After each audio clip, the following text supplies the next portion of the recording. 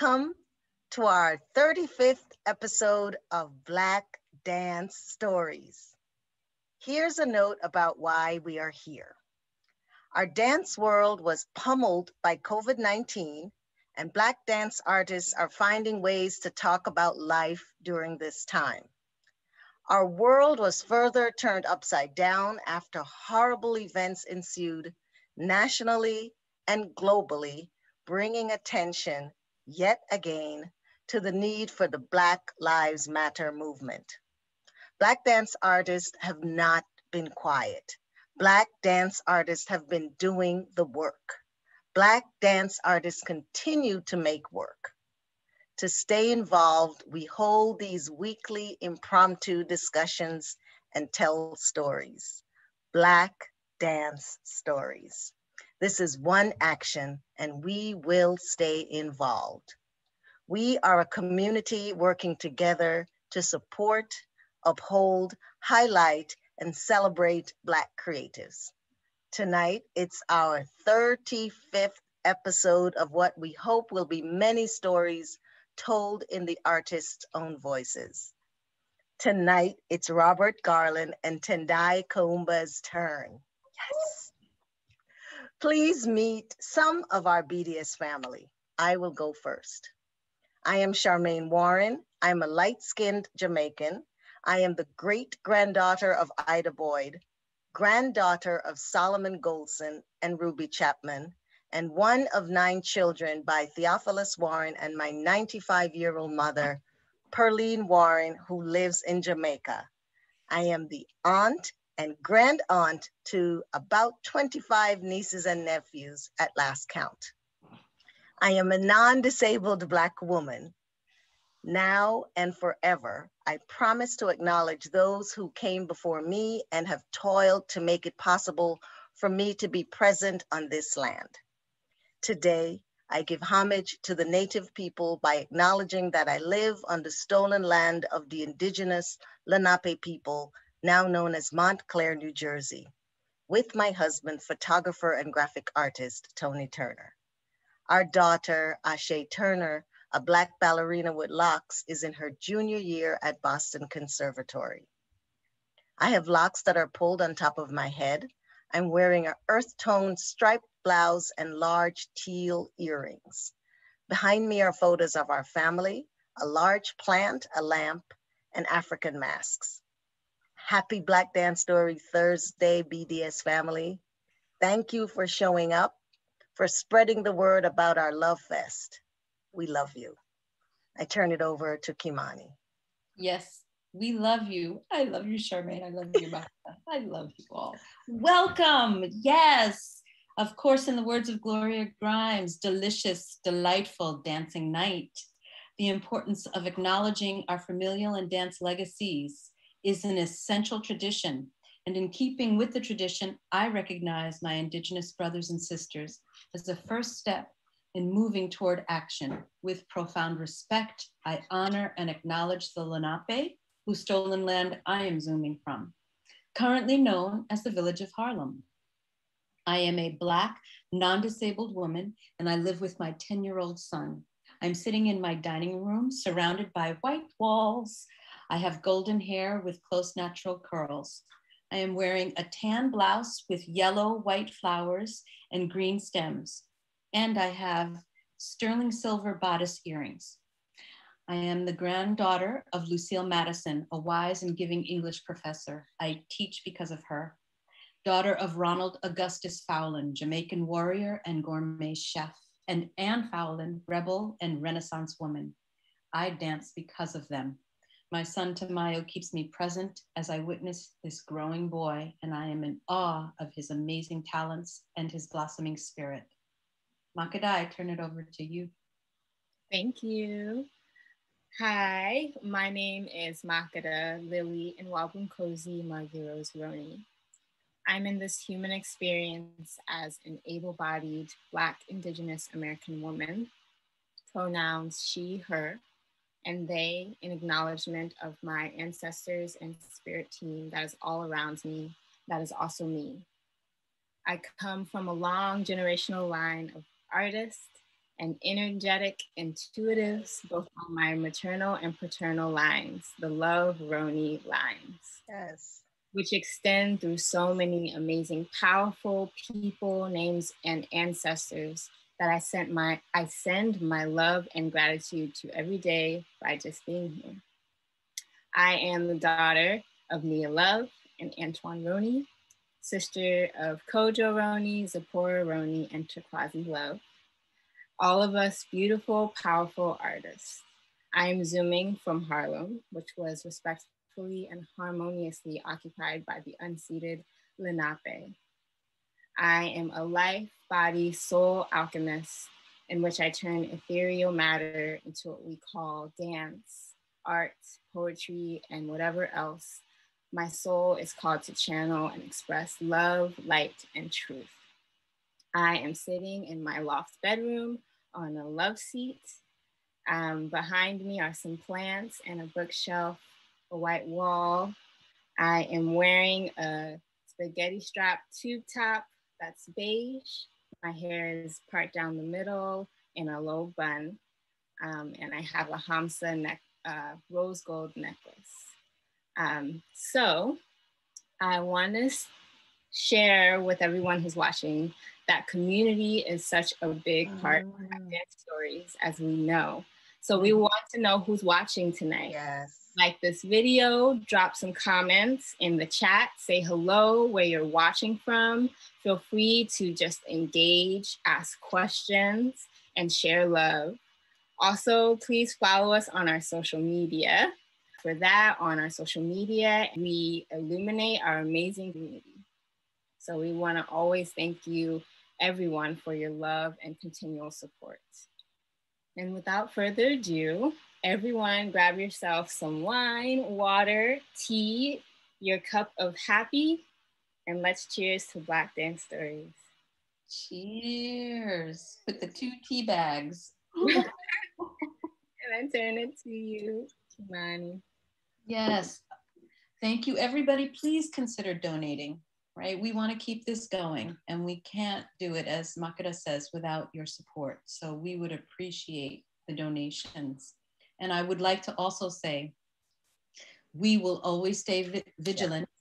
Our BDS team will continue to stand in solidarity with our sisters and brothers all over the world, with all those who want an immediate end to racial violence and systemic racism. So please stand with us. All right, and I turn it over to Charmaine. Thank you, Kimani. Look at us. Look at us. Yes, us. We're here again, and really, really, really, really, we mean it. Stay vigilant, everybody. There's so much going on, and we want to support all of our brothers and sisters. And I know why you're here tonight. We love why you're here tonight. Kimani and Makeda are going to go away for a little bit, but they'll be back. And I get to say, come on in, Robert Garland. Come on in, Robert Garland. I can't wait to see you. Hi, Robert. Hi there, Charmaine. Here's How are my you? brother. Yes, yes. Without taking a sip. Welcome. Introduce yourself and tell us something. Well, I'm not going to be anywhere near as poetic as the 3 lovely women that came before me. My name is Robert Garland, and I am resident choreographer for the Dance of Harlem Company. And I am director of the Dance Theater of Harlem School. And these are 2 roles that are very familiar to me because Arthur Mitchell, the founder and artistic director emeritus at one point, and now the late Arthur Mitchell, put me in these roles a while ago, and I continue in them. I'm pleased as punch to see one of my former students on this project, Miss Makeda, who's a lovely, lovely dancer. So amazing. And not only that, but a dedicated and smart artist, you know, which is always what Arthur Mitchell wanted. I guess I should give a description, Charmaine, is that right? I'm wearing an orange shirt, over my left shoulder, or my, I'm sorry, you're looking at me over my right shoulder. There's a picture of Gary DeLoach. The reason that picture is there is because he is the one responsible for me being here during my Juilliard years. I owe him so much. The man above him, I owe a lot as well, Mr. James Baldwin. That's his Time cover magazine. I had a cat named Baldwin. I was so enthused with him. I often tell people James Baldwin got me through the place that's over this other shoulder, Juilliard. That's my Juilliard degree. And then above that is a photograph that is a painting of a photograph from a ballet that I did with Dancing of Harlem of me, from a ballet called Troy Gaines by Robert North. And actually, it's really funny. The picture above me was found in a mall in Philadelphia. At the time, one of our Dancing of Harlem ballerinas, Felicity DeJager, who was from South Africa, was getting married to Randall Cunningham, the Eagles quarterback, Philadelphia Eagles quarterback. And so they were both wandering on a mall in Philly. And she was like, Rob, somebody did a painting of the picture of you from Troy Gaines. This picture actually was part of a campaign for Chase, at that time, Chase Manhattan Bank. And I was honored to have Arthur Mitchell choose to have me figured so prominently in that campaign. And so that's it, Charmaine. How far back do you want to go? Wow, I can go back to Philadelphia Dance Company, man. Mm-hmm. Philadelphia Dance Company. You know, that's where I got my first company introduction. I was actually the youngest member of the Philadelphia Dance Company at that time. I was 15. Most of the people in the company at the time were 21, 22. A lot of them were either in college or worked real jobs. So all the rehearsing happened in the evening. It was an amazing experience because I learned so much from these people that I was surrounded by. But the most amazing part of that journey was there was a moment when I looked up and there was this really, brown-skinned man standing in the door with an afro, and it was Alvin Ailey. And I was like, wow. They were like, Alvin's here, and it started from that moment, kind of a tradition of going through the Philadelphia Dance Company to move into the Ailey Company. Most of the people I danced with, at Philadelphia, I went to Juilliard because I was young. My mother said, go to college. And then on the other side, the older people that I danced at Philadelphia ended up dancing with the Ailey Company, one of whom was my cousin, Deborah Manning, who was a great dancer there. She actually was, in fact, I posted it on my Facebook page recently. She was chosen by Alvin to record for posterity the solo Cry, which was created on another Philadelphia woman, Miss Judith Jamison. I'm sure that was not lost on Alvin at all, that he had this second beautiful bird, wonderfully balletically trained. Alvin loved that, to go into that role. And so so that was the beginning, Philadelphia. Then I came to the Juilliard. Wait, shouldn't you go back and talk about the Grand Dame? Miss Joan Myers Brown. First of all, it was the most amazing thing for me because I'd only seen once. It was the first time I saw a woman in pointe shoes was a picture of Joan Myers Brown in her studio. She was a ballet dancer. She taught us ballet. She had the most incredible feet, by the way. Incredible ballet class as well. It made you very, very strong. And so Joan Myers Brown is the founder of the Philadelphia Dance Company. And she just made sure as a young person, I had this incredible palette of influences. I had Billy Wilson, major Black choreographers, Billy Wilson, who was her cousin, also worked with Tally Beatty there.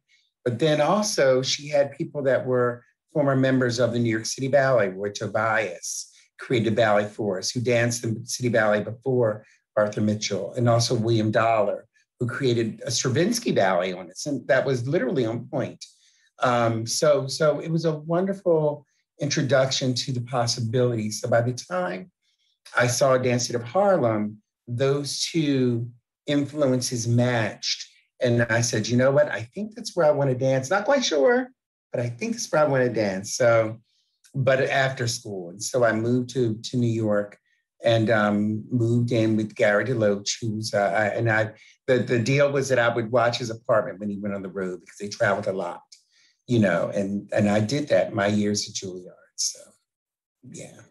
What did Auntie Joan say when you said, I'm going to New York? You know, she was actually okay with it. You know, I often went and took class with them while I was still in at Juilliard, you know, because you maintain those connections. And then sometimes I did not go back home. I actually, you know, there's a funny story. One of the stars of Juilliard at the time that everybody was like, oh, he's so amazing, was this guy, Ohad Naharim. And Ohad actually, I danced with him when in the beginnings of his early start of making a company way back then. Yeah, this is pre-Gaga. Yes, so yeah. And so then you're at Juilliard now. I'm at Juilliard now, absolutely, absolutely. You know, this was post-civil rights, so there was that moment where they were just letting all of us in there. So I had a healthy cadre of Black colleagues there, beautiful dancers, beautiful. This girl, Robin Tajafour from DC, who was amazing, beautiful dance. We ended up dancing with Keith Lee actually together in some like side gigs that Keith Lee had a small contemporary dance company and Christopher Huggins as well was a part of that, and Mel Tomlinson. Yeah, and so, but then the other people, there were people from LaGuardia that were just beautiful dancers, Anastasia Bain, the list is just huge. And so that was a wonderful experience because they got me through, or we got each other through the Juilliard experience, because it was before people even understood that people of color had a certain experience. We were sort of under the radar still. Yeah. Jesus Christ. Do you think about those times and wish that you knew what you know now then? You know, it's very interesting. I actually no, because there was something about those times when you're that young and willing to operate on pure emotion that becomes a very, your responses are much more visceral. I do remember there was a moment where, because at Juilliard, you know, you could not dance. There was one concert a year, one major concert, and no one could dance in that major concert except for sophomores, juniors, and seniors. And so the freshmen, the only thing that you had access to as a performance was a Baroque dance performance, meaning you wore the finery of the Baroque period, and you did the Baroque dance, and it's a lovely, you know, we studied it and it was wonderful. And there was an audition for this piece. And so all the freshmen were told, you know, go, you know, to the audition and, you know, and whatever. And so I was on my way there and I was stopped in the hall by a girl, and she said, why are you going there? And I said, well, I'm going to audition for this Baroque piece. She said, well, I don't know if you're aware of this, but, you know, people like you know, typically don't do that sort of thing. And this was a fellow student who was like literally in my freshman class. So and this is youth, The Woman, the Riot Act, that was handling the audition, Wendy Hilliard, God bless her soul. And then I went up to Martha Hill's office and I read her The Riot Act as well. And you know, it was interesting because Martha Hill was the founder of Bennington College's dance department. She was literally the model for women in modern dance. So she understood that moment, but it was lost on her, I think, that this was wrong. But she did listen to me, and literally, she didn't say anything. I went in there, I just kind of just went off and I left. And literally the next year, they had another colleague of mine in the Baroque dancing. And then from that point on, there was always colleagues in the Baroque dance. I don't think now that it's run by a former DTH ballerina at Juilliard, Miss Alicia Graff, I don't think she has Baroque dancing, but it is a wonderful thing to learn and perform that, because it does give you the basics of where ballet came from. But it is also very expensive because of the costume. Yeah. Did you have an aha moment, like when you were at Philadelphia and Mr. Ailey walked in the room while you were at Juilliard? And we're not even at DTH and Mr. Mitchell yet. Did you have that at Juilliard? Yes, because I think one of the things that my little tirade might have helped initiate was, Juilliard had a fine stable of Black graduates. Marilyn Banks was a graduate from Juilliard. Shirley Black Brown was a graduate from Juilliard. Ralph Farrington as well. Beautiful stable of graduates. But the one that knocked my socks off was Mary Barnett, and so Mary Barnett came and taught us games. She taught us Donald McHale's games. And so it was a wonderful moment where we got to be immersed in a culture that we knew as the Black dance students.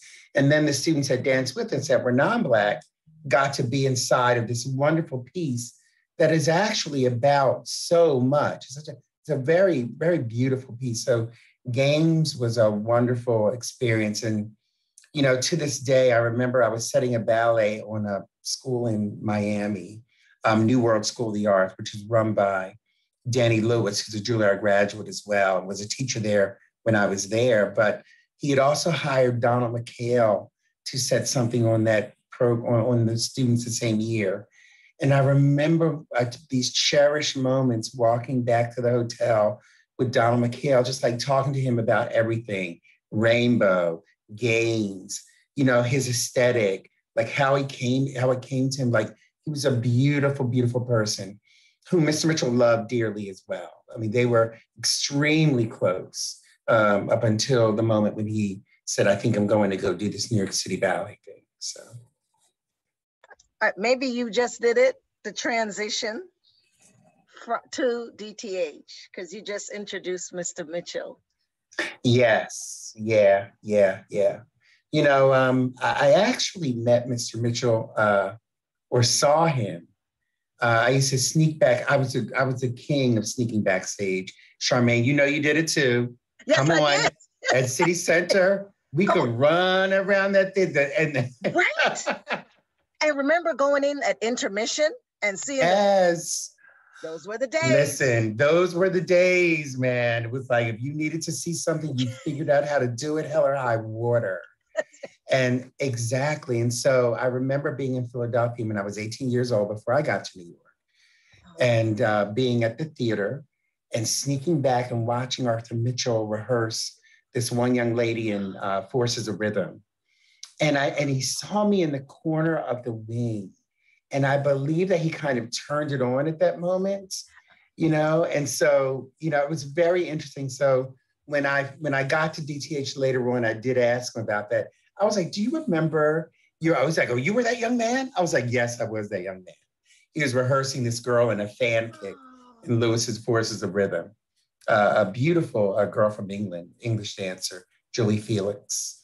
And so and he was just my mentor, my dad, my everything, he is responsible for who I am. And he also gave me more than dance, because as a Black person, I felt that I needed more than dance. I love dance, but I always needed more than that.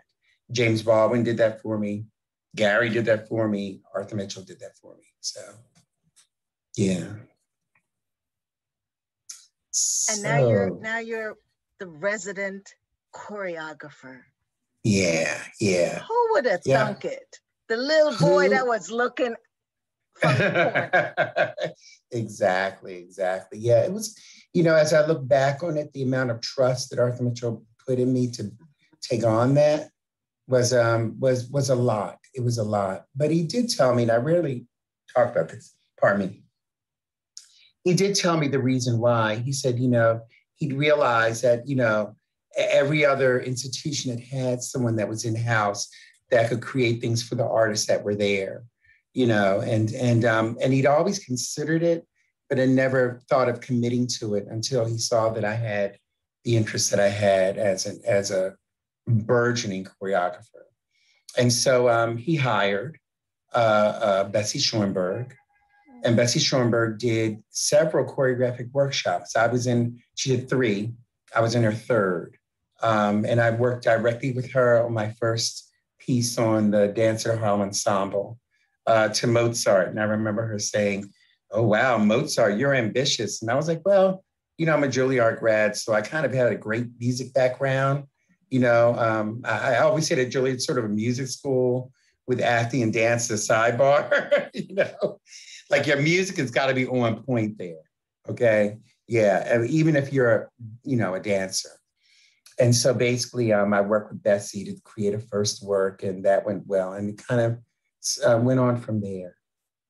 Yeah. You love it. You just love choreographing, don't you? I do. I like creating spaces. I always call myself sort of a dance architect. Like dances are like houses. And so when you're putting together things for people, you have to be very particular because people are particular, So the chair's got to be here, the lamp's got to be there.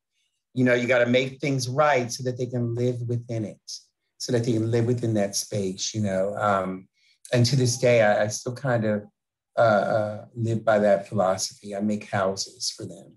And there's a moment when you go, it's yours, go for it, and they go and they live. Yeah. So this is a selfish thing. One of the things I love most about your ballets is they are culture heavy or have some culture in them. Absolutely. Yeah. Yeah. And where does that come from? And what makes it stay? What will make it stay? Initially it came from a desire to experience myself in one place. At Dance Theater Harlem, one of the beauties that Arthur Mitchell created was having an artist such as Balanchine and an artist like Jeffrey Holder at the same level, is just at the same space. And it was a beautiful thing. But I often wondered, would I be able to, in a much more integrated way, put that Western European art from a ballet in connection with things that I knew to create something new. And it wasn't, and not for nothing, as they say, I was very much aware of the fact that this had already been done by George Balanchine. He borrowed so much from us, and admittedly so. He did, admittedly so. And also Jerome Robbins, not so admittedly so, but somewhat as well, And so I felt like, I think it's time like a Black person to try that approach maybe.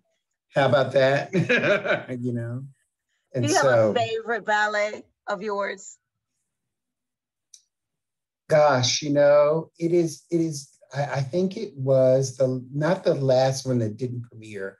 I had a ballet that was supposed to premiere during the pandemic in March to Stevie Wonder's music called Higher Ground. But the ballet before that, which was Nyman String Quartet No. 2, which was ostensibly a pure dance piece, done, of course, in a style that I like. But there was a solo that I did for the beautiful, wonderful Devon Doan, my absolute darling of a son, where I wanted to acknowledge the 1967 or 68 Olympic photograph with the gentleman with the fist raised, because our world was already moving in that direction. But it wasn't aggressively in that way. It also combined the pathos that can exist within the Black male body as well, which is sort of a theme with me. I've often will choreograph solos for men who initially are Black. Other men have come into them, but initially they've been Black men. And just to have the world experience them in ways that, you know, they typically would not, you know, and it always was much more impressive than I actually first thought it was. Nubach has a huge solo at the beginning of the second movement for a male, and it has that idea. So yeah, I mean, I'll keep doing that until people understand what that is, and that we are 360 degrees when we are Black men, you know. And the same thing goes for Arthur Mitchell. I mean, I often saw that people minimized him by saying, oh, he's the guy that created a company for Black ballet dancers. There was a huge artistic and intellectual backing to him that I'm still, you know, looking to try to find a way to get people to understand. It's bigger than that. Even Damien Wetzel, we did a panel with New York City Ballet the other day. Damien Wetzel had the most beautiful story about working with Arthur Mitchell on Slaughter on 10th Avenue. And so it is definitely a universal idea. So. Come on, Black Dance Stories. Yeah. Come on, Black Dance Stories. So it's time to bring our friend Tendayi. Come on in. And you all have lots of friends here. So I'm gonna give a little bit of shout out to a couple of the folks here. Thank y'all for being here. And forgive me if I say something. Hey, Tendayi! Jacob Penante, Victoria Yang, Daphne Gaither, Kayla Dalder, Liliana Hannans, Elizabeth Zimmer is here, Amy Casello is here, Kenneth Prado, Maxine Montelez, Hayden Tencher, Trevian Pollard, hey Trevian, Bruce Rodriguez, Ann Davidson, Laura Marchese, and Carlos Arizu. Come on, friends, be here. Cheers, Tendayi, welcome. Cheers. Yes, I got my red to match yours. Thank you for the red to match mine. All right, yes. I'm gonna leave y'all alone for a little bit. Have a good old time. Hi. All right. Hi, Tendayi. How you doing, Mr. Garland? I'm blessed and highly favored. I know that's right. I'm highly favored. Well, I often like to say Black, blessed, and highly favored. Right, because that's the best. That's the part of the blessing. Okay. See, there you go. Yes. So as we were talking before the show started, you're from Atlanta. I am from Atlanta. And now you know everybody and their mama moving to Atlanta right now. I know. I'm kind of glad I got out while I could. I mean, looking at the property tax, might go back and get something, but yeah, it's turned into another form of a Mecca than it already was. So yes, definitely absolutely. taking on a life of its own. And I mean, with DTH, my connection with Nina and Waverly with Balethnic, that was like very I was really grateful for that space and that experience, because just as a little Black brown ballerina, trying to find spaces, especially in the South, Yeah. Oh my God. Yes. Yeah. And and just the energy and being in a space that felt that there was this healthy challenge of not demeaning any aspect of who you were, but really like calling you to show up. And I remember when I auditioned for I did Leopard Tail a couple of years, like I think 2 years. Oh, did you? Get out. I did. I was a gazelle. Wait, we should let the audience know what Leopard Tail is. Leopard Tail is this amazing ballet by Balethnic, which is a company founded by Nina and Waverly. What's Waverly? Lucas. Yes. In Atlanta, Georgia. And they are an amazing company of melanated bodies on point and flying, and just from the babies all the way up. And it's just absolutely. And I just want to let the folks know too that Nina and Waverly are Dance Center of Harlem alum. Yes. So the space that Tendayi worked in already had brown tights and brown point shoes, Mm-hmm. way before some of the manufacturers just this year are catching Mm-hmm. on to doing. So that's a Mm-hmm. beautiful thing. And has And it's serious wonderful too. tutorials too. Serious Mm-hmm. tutorials of like this is how we get to our shade. This is how you get your tights to your shade. Don't try to That's shift, right. Yeah. Yes. Yes. Mm-hmm. And you know, it's funny. I've been noticing, even though I appreciate Freeds and Capezio and a lot of the manufacturers for doing what they're doing, there is still some work that should be done. It's almost like a spiritual thing, actually, that process of Mm. making the brown tights and brown shoes match you completely. It's a lovely thing, right? Yeah, it's almost it's maybe a little initiation, a little rites of passage It moment. is. Yeah. When it's Yeah. just like learning how to sew your point shoes, like all those little things that kind of add up to build up your story. Yeah, Mm-hmm, mm-hmm. I definitely And so, concur what with kind of that. work do you do now, Tendai? Well, wait, I have one question. Hold off on that. Yeah. I do want to know who your teachers were at North Atlanta High School. Oh, a couple. I had Ray Ransom. She's also North Okay. Atlanta alum and a Spelman Mhm. alum. Whoop whoop! Shout out Spelman College. Okay. As well as I am a Spelman alum. We Uh-huh. also had who'd I have? Miss Nikki Sangusto Cruz Bugs. Okay. She Okay. came in for I think our last 2 years of of high school, and she was one of those teachers that's like, you might Yeah. feel like you're gonna die, but then you look Uh, back and you're like, she made me a beast. Like yes. she instilled another layer of hard work in me Uh-huh. and in my cohort of people. Okay. Um, yeah, we kind of circulated. And I feel like once when I came into North Atlanta, we were kind of the last couple of graduating classes before they moved to another building, shifted their audition process.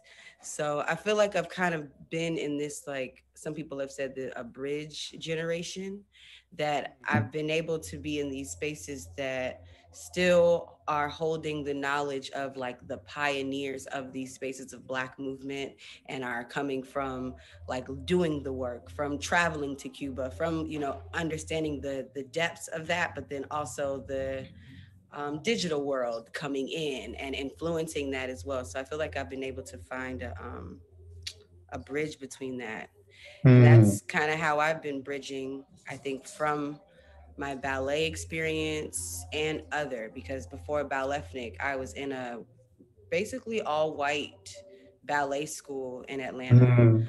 Yeah. And Yeah. it was I hearing your story about with the Baroque movement, it made with the Baroque dance, it made me think Yes. of a moment in my ballet school.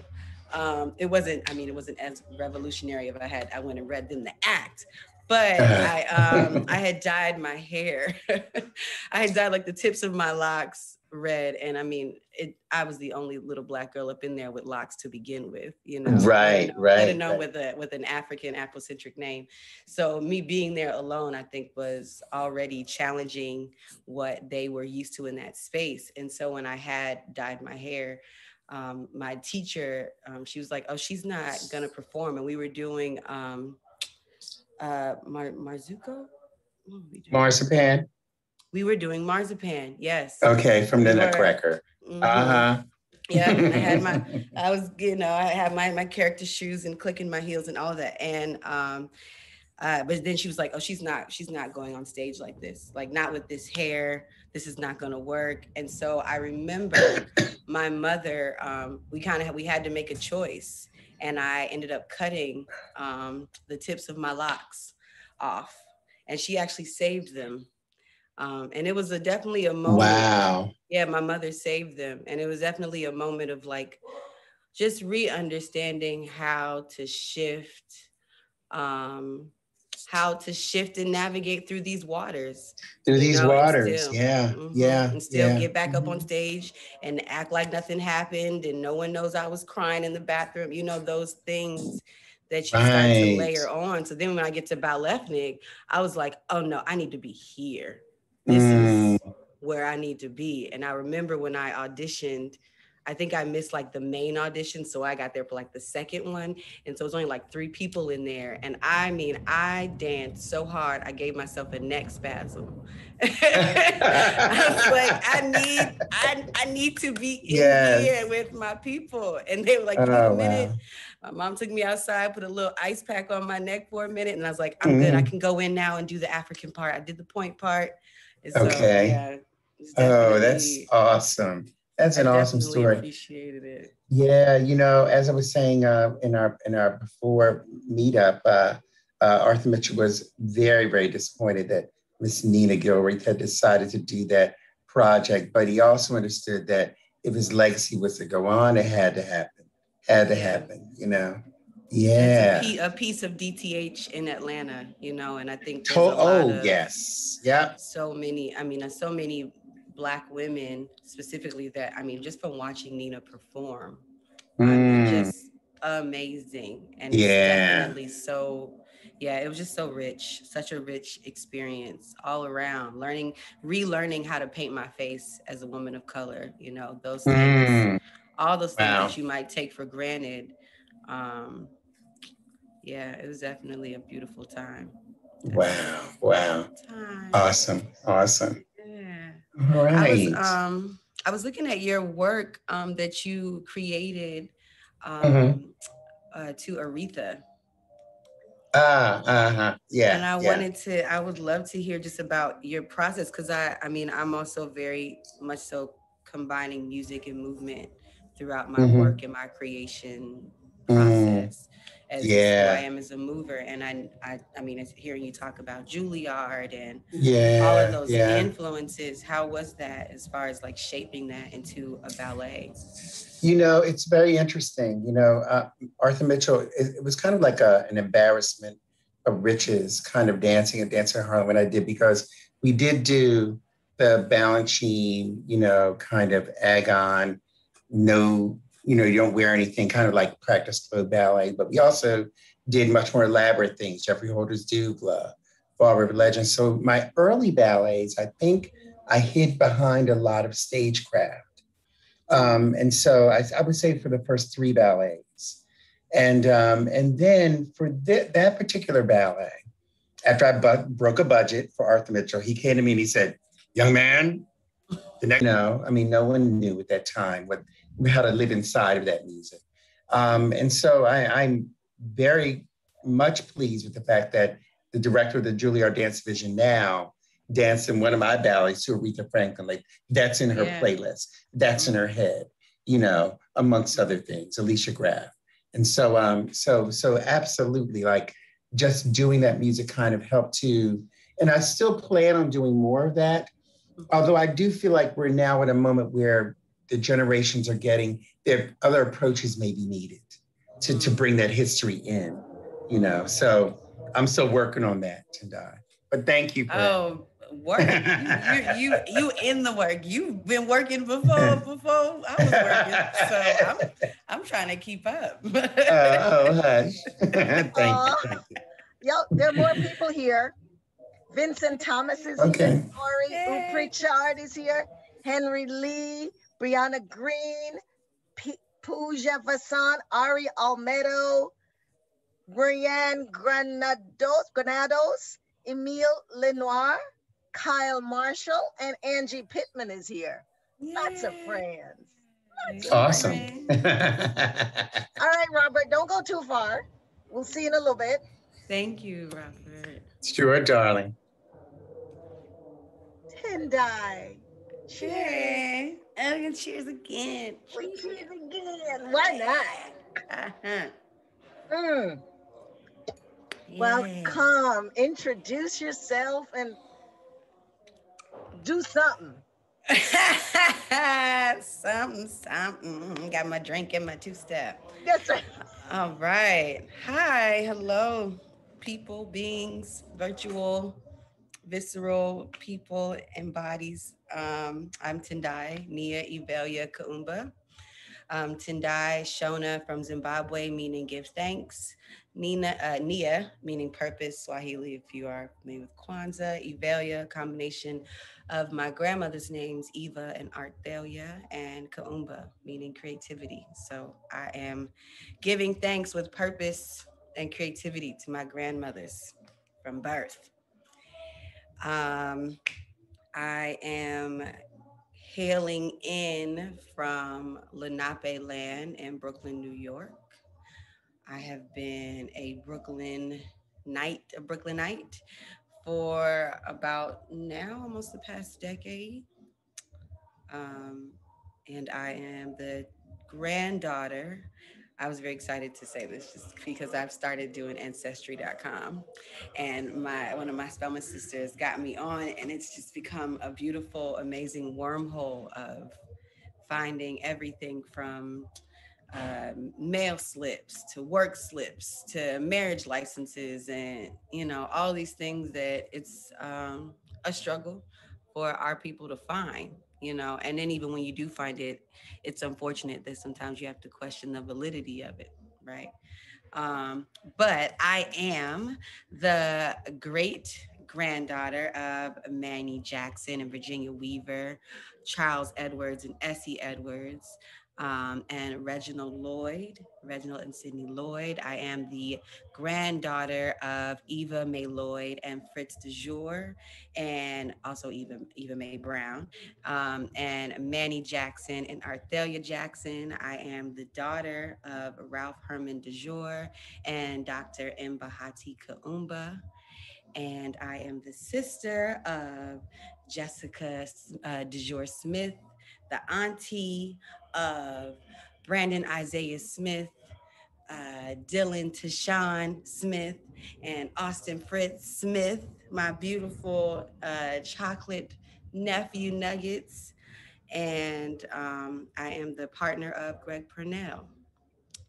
And I'm here, and I'm just so thankful to Mama Charmaine for bringing me into this space, into this platform. It's like virtuosic to see and to be able to be a part of something that has, like, I was talking to Shannon last night, and I was like, yeah, this is like a time capsule.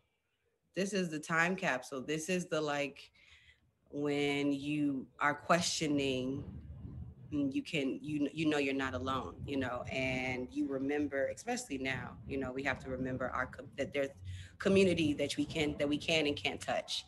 And that sometimes we got like the same wavelengths of, oh, am I doing this? Is this right? Am I creating work? Am I, and it's really refreshing to have these moments, to share space, to witness, to see and be seen. Um, yeah, all of that. And so I'm here. I'm grateful. Born in DC, Washington, DC. Reared in Buffalo, New York for a chunk of time. Shout out Ujima Theater Collective. And Atlanta, Georgia. And now New York. So, yeah. Do you want to go through some of the meetings of our minds when we cross paths? Meetings of our minds and we cross paths.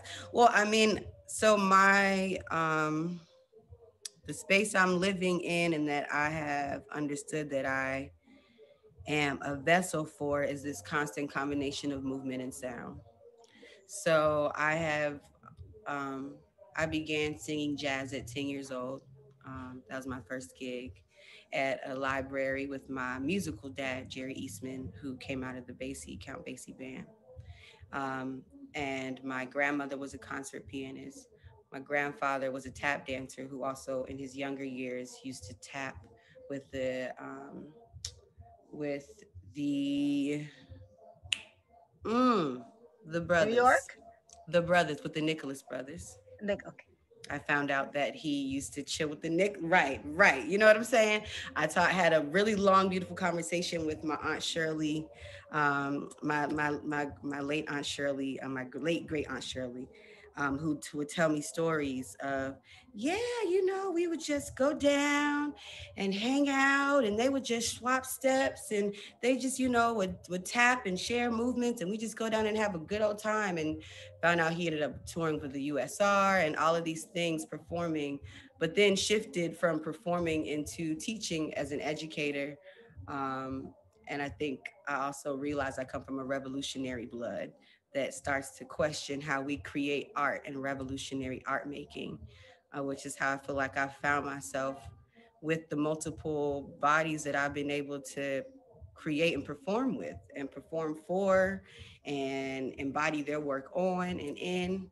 So I think that's what I think about with these different layers, because um, you know, I was talking to some students earlier this morning in another panel, and I find myself now in kind of this interesting purgatory stage of my artistic career, I think, where I have been blessed to be a part of so many amazing collectives of of um, of beings, like, you know, Jawole Will Josallard with Urban Bushwoman, Adia Whitaker, Ashe Dance Theater Collective, Marjani Forte Saunders, Nathan Trice. You know, there's a lot of these amazing beings that I've been able to be a part of these spaces. But the thing that I really value about these spaces is that these spaces have also held what Black people already got, is this combination of movement and music in our bodies and the memory that lives there. And I felt that all of these spaces, whether I found out about them or was kind of called to them, constantly helped me find new ways of excavating that within myself. Um, Specifically with sound, I've been doing a lot of thinking of music and memory in the body specifically, and humming and things like that. And um, how humming is soothing for the body, how it brings back memory, how I've seen that it can be the God sound, meaning it's the first sound that we hear from our mothers when we're in the womb, and all of those things. And those are just like little nuggets. And I ramble, so I'm, you know, the ramble may come in and out. So you gotta catch the wave, catch it when you can. But yeah, I wrote some notes for myself so I didn't completely forget some things that were on my mind today. And then even listening to Mr. Garland, I just the history, the richness of Black dance, you know, and the layers of it that um, that continue to just be unquestionably pushed, you know, and bad, and the badassery, you know what I'm saying, that I've just been really blessed to be a part of, and have that influence my work. Things that I've been thinking about are homage, vibrations, and naming. And so, you know, especially in this pandemic time, I know I'm not the only one that's been like, what am I rehearsing for? What do I do all this for? Who is this for? Am I a dancer anymore? You know, all of that stuff.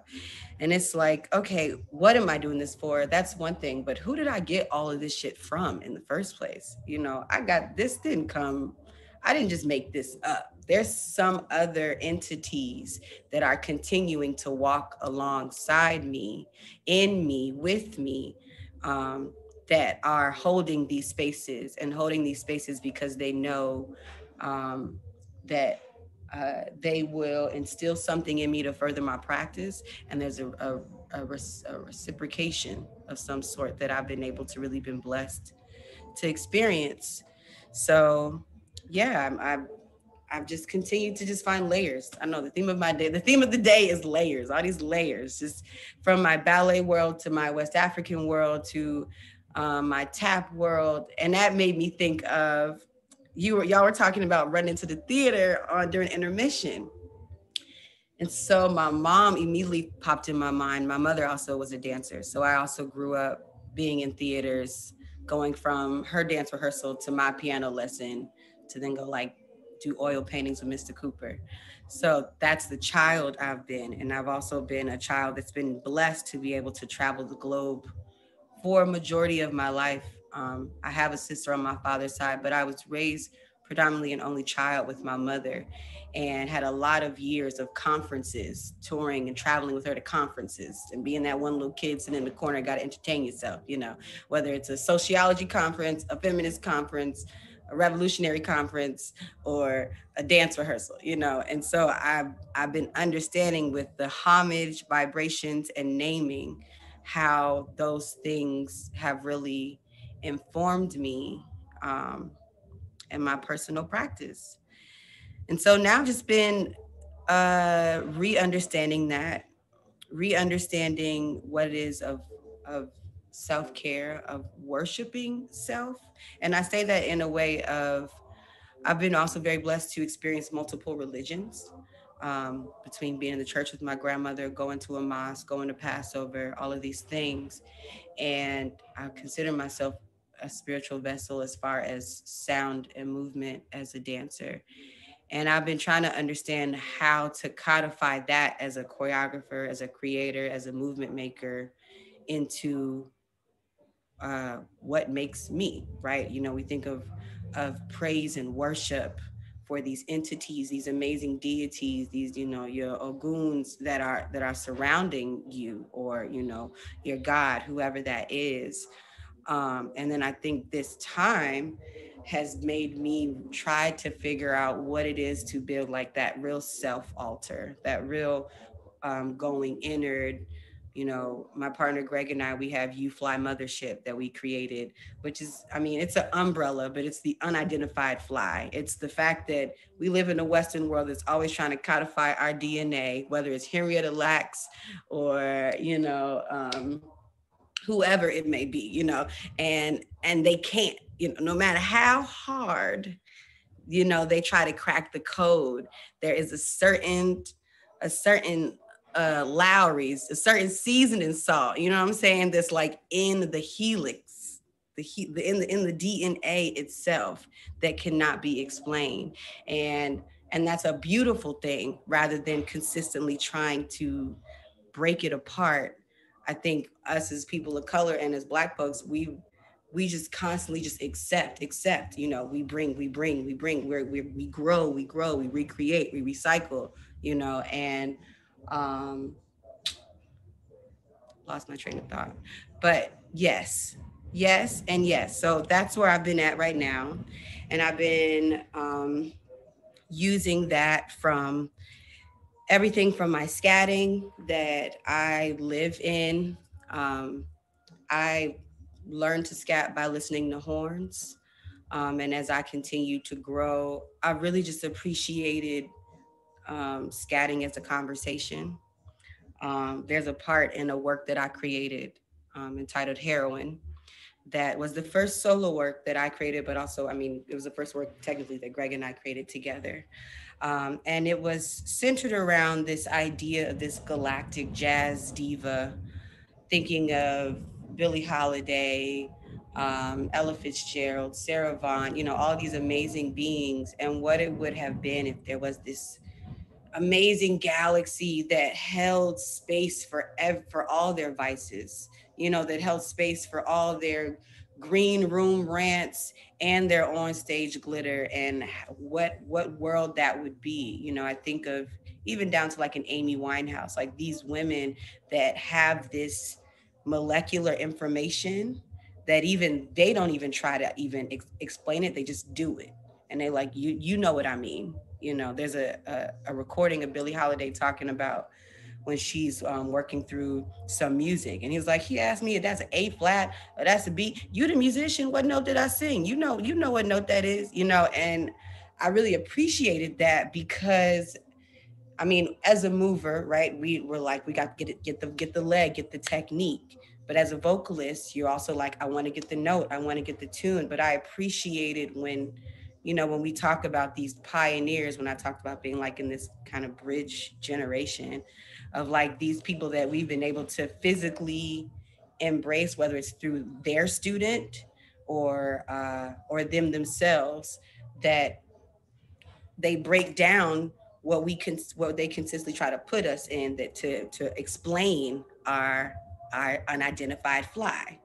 But these beings became these beings because they weren't trying codify it. They were just existing. And but then the reality that hits is that these structures that start trying to make parameters on how they are only able to exist in these forms, and it's not okay, it's not fair. It's not fair, it's not fair to us as Black women, it's not fair to us as Black people, as Indigenous people, is like just in general. And so these are things that I've been trying to understand within my work. I'm also a musical theater baby. Oh, that's what I was gonna say with the intermission. I was the child being dragged by my mama during intermission into the whiz, into bring the noise, bring in the funk, so we could get those cheap seats during intermission. I was the kid sitting outside with mom, like, did we get the box office? Did it work this time? Okay, let's do it. So I miss that too.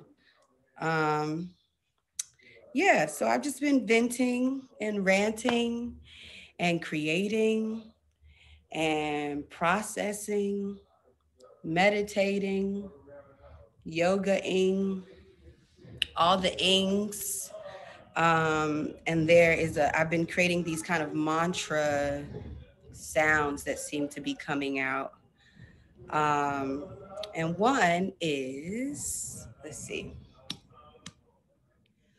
You feel the glory, it's growing inside, pushing on your spine, telling you stand upright. Take all your vitamins, do what you need tonight. Been quiet too long, throat chakra to the light. Ancestors told me we better get right. Got numerology, counting all the time, tinting the windows, doing a creep by. Check who your people are, see if they down to ride, cause it's going down.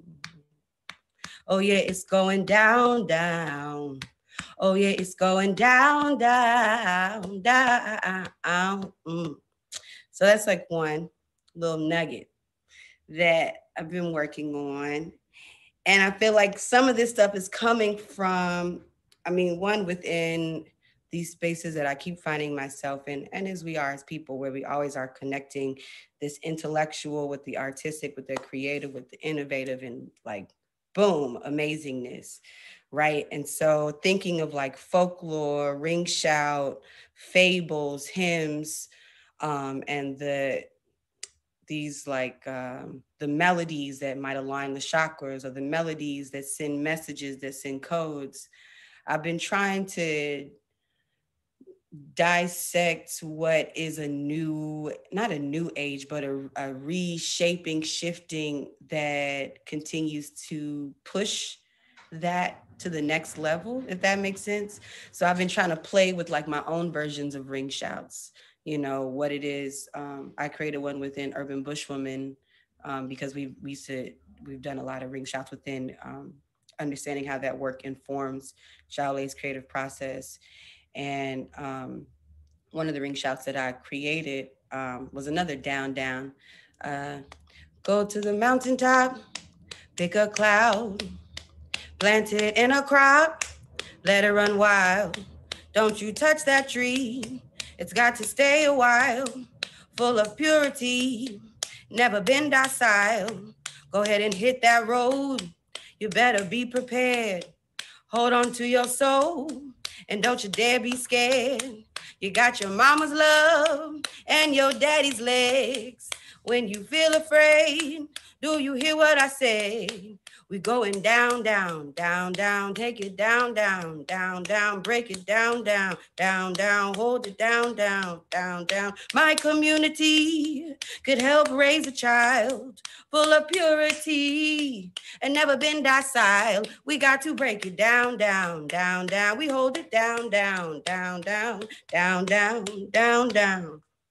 So those are the ways that I play from the information that I feel like I've accumulated over these vast experiences that I've been really blessed to be a part of. And then how within that, how I push my vocalizing, but then also how it reverberates in my body. And when I was talking to Mr. Garland, within ballet practices, finding ballet ethnic was a beautiful space, but coming from already these Western ballet, white ballet worlds before I got there, had already started to do some imposter syndrome things. You know what I'm saying? I already started to embed those things. And so it's been I think I've been in a place of process, a constant place of process and progress. I'm in a constant place of process and progress, of unpacking and repacking, of undoing and redoing, understanding what's sticking to me because it's sticking to me for nourishment, and what's sticking to me because I am, maybe blindsided and not wanting to let go of other energies. So, yeah, I'm talking in circles, but these No, are you're the not. spaces. Thank you, Mama Charmaine. These are the spaces that I'm in. Yeah. You maybe one more for us, maybe Yeah. one more. Oh, yeah. Let's see. Well, I will say there has been a song that I think circulated from that I did over during quarantine, and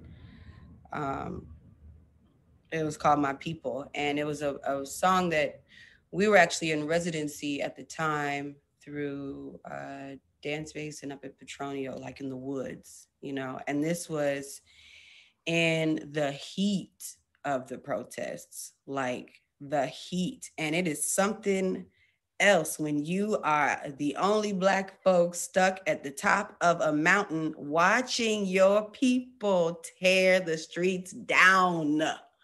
Okay, like it's something else that happens, it was a combination rage, but then also this prayer, this longing, this pleading in a way, almost of like and so within that, we had a really wonderful days of just being able to play with movement, with sound. And this song, My People, came out of there was a video of a young Black boy that was getting arrested on his front lawn. He kind of got chased down by the police, and his grandmother came outside and was trying to get them off of her baby.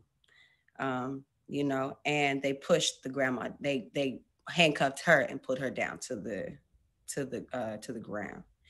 And that's the moment where you're like, oh, my people, my people, my people.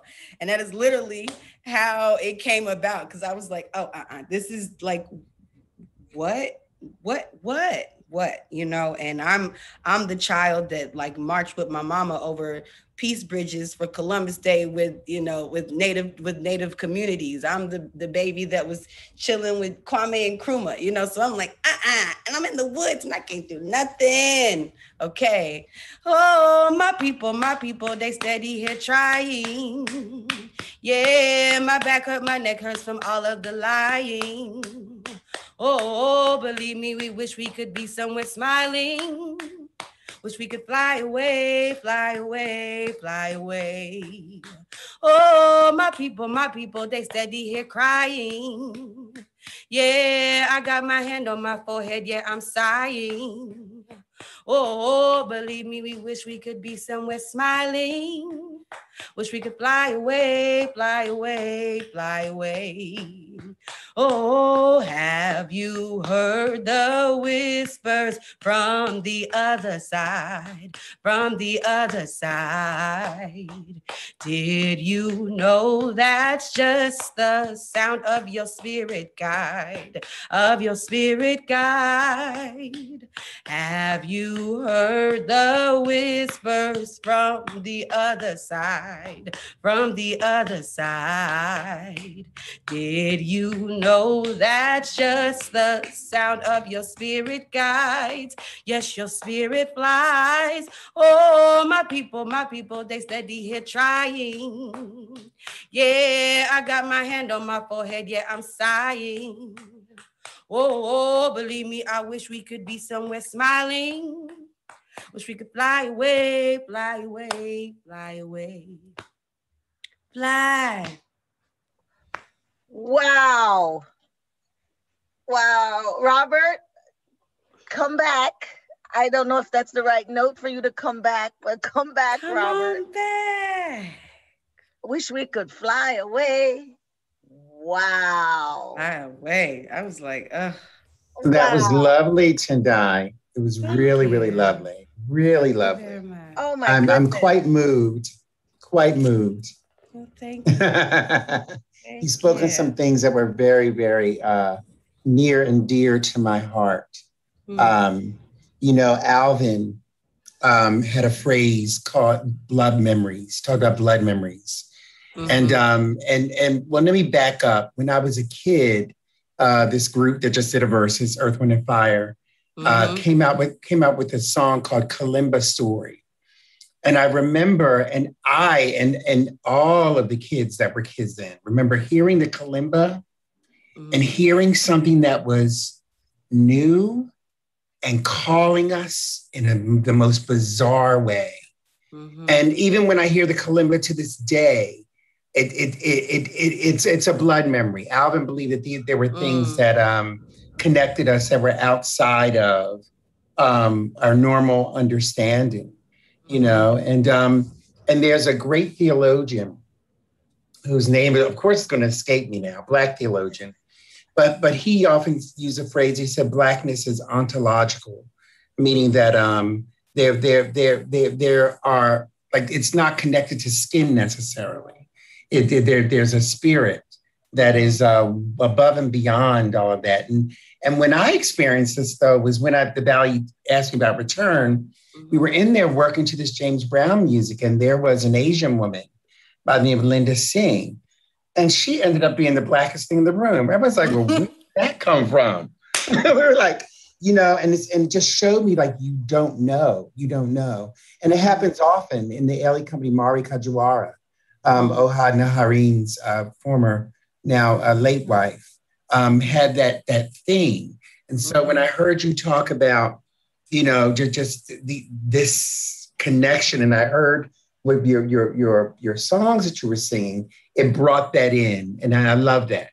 I don't mind new, you know, at all. I mean, I'm from the beginning of the hip hop generation, so that's me. No, you know? But the thing is that I appreciate. I mean, I'm from a heavy music just household. So I mean, my mom used to wake me up playing vinyl. That was like the wake up call, like playing Jackson 5, playing Parliament. Like that was how I woke up. So I'm all for it. I've had people joke with me of like, you may be young, but I feel like part of your soul, you know, somewhere smoking a cigar has been here before. Yeah, so I definitely feel that. Yeah, and it reminds you of that epigenetic idea that you know we there are things that are literally passed on through our genes that are literal things that are very important. You know, I mean, listen, we're 13% of the population and 80% of professional sports. Go figure. Go figure. You know, 80%. Hey, y'all, there are more people here. Believe it or of course believe it. Yes. Okay. Nia Love is here. Hey. Oh, hi, Nia. Hey, Nia's here. And Andre Zachary is here. And who might be Baheti Kuumba? Baheti Kuumba. That's my mama. Your mama is here. Oh, hey, mama. Welcome. And probably my auntie, too. They both there. Hey, family. See now? All right, listen, this is where I try to find questions. So I'm going to try to find some questions up in here. All right, up in here. Y'all going to make me lose my mind. Up in here. Up in here. Oh, God bless him, yes, too. You know. I know. Yeah. I have God a soft spot him. for DMX. Oh, I know, right? His prayers. Yes. Oh, yeah. No joke. Yeah. From the heart. Yeah. Uh-oh. We got some questions. I think we lost. I think we lost our host. All right. But, you know, let's send him some prayers for the DMX. I mean, he's a wonderful artist and beautiful, just lovely. I just, too much, you know. It's been a couple of years. Like, it's only been 1 year, 2020. Absolutely. But it feels like it's been like multiple years all packed into one. Yeah. So I have a question. Were you DMX in high school? Is that when you? Nope. Are Elementary, maybe middle. element? Oh wow. Okay. Yeah, Wow. I'm Okay. 30. I'm 32. Oh, okay. Okay. So you're Yeah. also Missy Misdemeanor. You from that Oh generation. yeah, yeah, yeah, yeah. Yeah. Yeah. Yes, Yeah. Young and you were Missy. young and Tendayi. But my soul is old though. I'm in the Exactly. medium. Yeah. Yes. I got Yes. some Yes. seasoning. We have Wow. we have a question here, and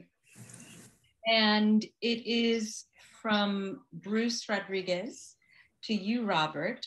How inspirational was it learning from Arthur Mitchell? What did you cherish most from him? Oh my God. It was a very interesting beginning to Dance of Harlem because even though Arthur Mitchell, danced with a world-renowned ballet company, New York City Ballet, principal dancer, beloved by many, many people. He was a hood guy. He grew up in Harlem, and so and Harlem was Harlem, and so he had to really he was that guy. So while I love the fact that he could coach me through some of the balancing work that we did, one of my greatest moments with him was watching Return, him a rehearsal of Return, and singing the songs under his breath. Mother Popcorn, and he knew them all. He knew them. James Brown. He knew Aretha Franklin. In fact, Aretha Franklin sent him a homemade ham every Christmas, wrapped in foil. Yes, parkour. Yes, every single Christmas. And she wanted to be a ballerina too, apparently. She says it in several interviews. Yeah, yeah, yes. So, hello, everybody. Oh, hi, Charmaine. Oh, who are you talking about? All I remember is "Love Gonna Make Me Lose My Mind." And then I was gone. Who wanted to be a ballerina? Aretha Franklin. Yeah. Black There was a trivia. question. Black trivia. There was a question from the audience about what do I remember most about Arthur Mitchell, and I remember him singing Mother Popcorn, singing all those Aretha songs. Call Me. Yeah, all of it. Yeah, yeah. A lot of people don't know that Arthur Mitchell could have been a huge Hollywood star. He was sought after. I mean, well, if you saw him how he looked when he was young, you could imagine, And they really went, but he decided not to do that. But he was multi-talented. So yeah, that's it, Kimani. Thank you. Oh, you're welcome. Well, did you have another question, Kimani, from our fabulous audience? Yes. I have, your vibrations connect to a rich past. What hum will you send to the young Black children? I bet you can guess who's asking that. Is that my mama? No. Dance org. You know who that is. Oh, hi. Vincent. Yes. Yes, Vincent. Aww. Vincent Thomas. Love.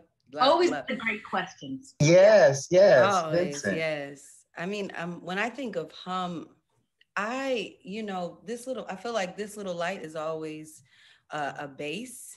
I think one thing I always reference is when Jowle and we were working on Walking with Train, which was the work based on John Coltrane, and us looking into his life and dissecting his artistry, his mastery, and the idea of mastery. Of you have the base level, which is the foundation of the song, and then you have the extremes of how far you can go, and in the middle where it meets, that's where the mastery, And so I think with humming, the baseline, I feel like This Little Light is always one of those things, but also Amazing Grace, because that was one of my grandmother's favorite songs, and that's definitely, that's definitely something I've encouraged people to close their eyes and first envision a space, whether it's their grandmother's front porch or, their bedroom, and just continue to exhale in a hum and let those lead you. And that is the melody, I think that's what I would say, and hum to younger Black, brown, melanated bodies of listen to your inner hum and let that create the melody rather than letting the outside influence that. Yeah. I love How that. do you, Robert, how do you talk to the young people when you're either the company or when you're putting a work on the ensemble, for example? Mm-hmm, mm-hmm. I make sure, one of the beauties of our culture is that we've always been highly possessed in popular culture.